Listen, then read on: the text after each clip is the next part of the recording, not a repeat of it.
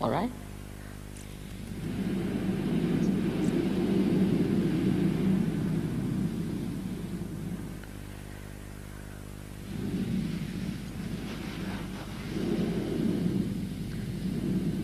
She said she's the source of all the cosmic energy. And that's what is Adi Shakti is. She's the one who creates everything. The whole atmosphere that we know of is very artificial. But when you understand what she has done, the first thing she does is to, in my book also I have written down about it, but I would like to tell you that her first, should say, manifestation is on the left hand side. That's the Mahakali's manifestation. So she comes on the Mahakali system, the left hand side, and that is where she created Ganesha. Sri Ganesha is created because his purity, his innocence, and auspiciousness. This it had to be created before she created the universe. So first thing she does is to create Sri Ganesha, and he settled down. Then she goes up, of course, in the body of the Virata. And then she goes round and goes up on the right hand side, in the other way. And there she creates all the universes, as you call them, bhuvanas. One universe, there are 14 bhuvanas, means these many universes make one bhuvan.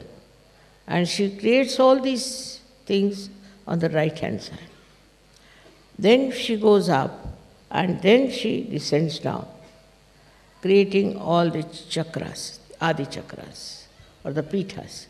She comes down, makes all these pithas, and then she settled as the Kundalini.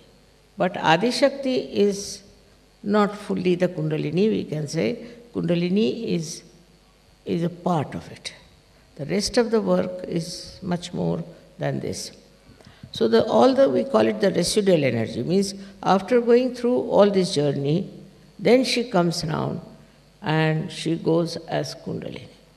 Because of this Kundalini and the chakras, she creates an area which we call as the chakras in the body.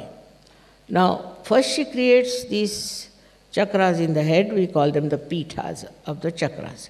And then she comes down and creates these chakras which are in the body of the Virata. Now, once this has happened, then she creates human beings, but not directly.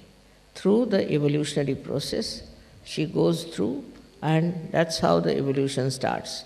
And then it starts developing from the minute, small little microscopic organisms in the water, and then it starts evolving. So when she creates water and she creates all the universes, she chooses this Mother Earth as the best place to play her evolutionary process.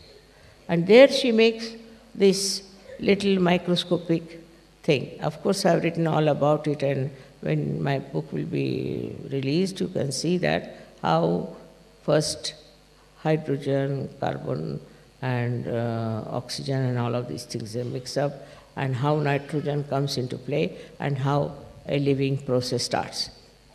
All this I have done it in my another book that I am going to write now.